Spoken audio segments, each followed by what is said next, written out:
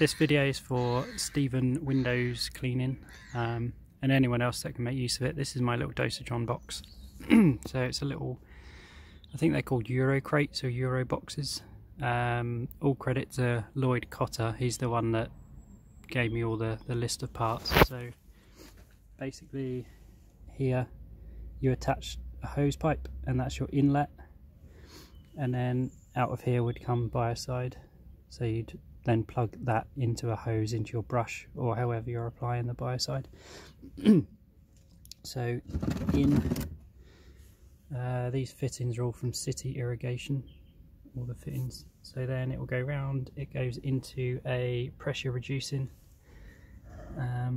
valve so that you can get the correct bar for applying biocide, and then it goes up and into this Dosatron unit, which can mix it to the correct percentage for different applications.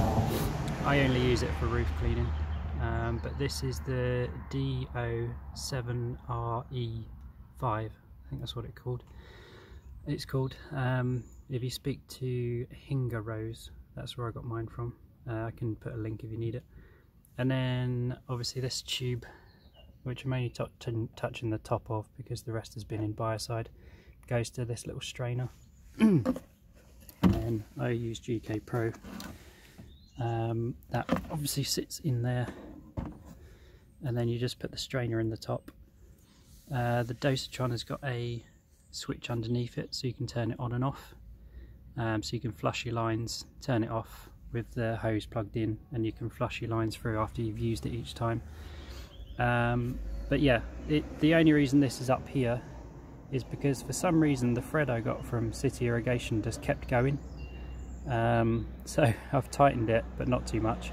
Tightened it, and then for some reason this goes up here, but then that's obviously your outlet, which goes into another elbow joint. You can see I got the hole wrong twice, but that's where it comes out.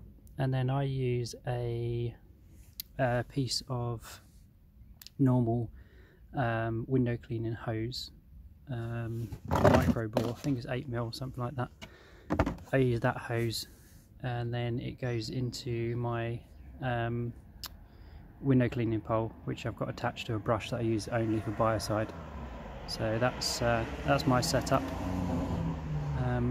Hopefully that helps. If you want to know where I got things from, just let me know, but they're all from a shopping list that Lloyd helped me with.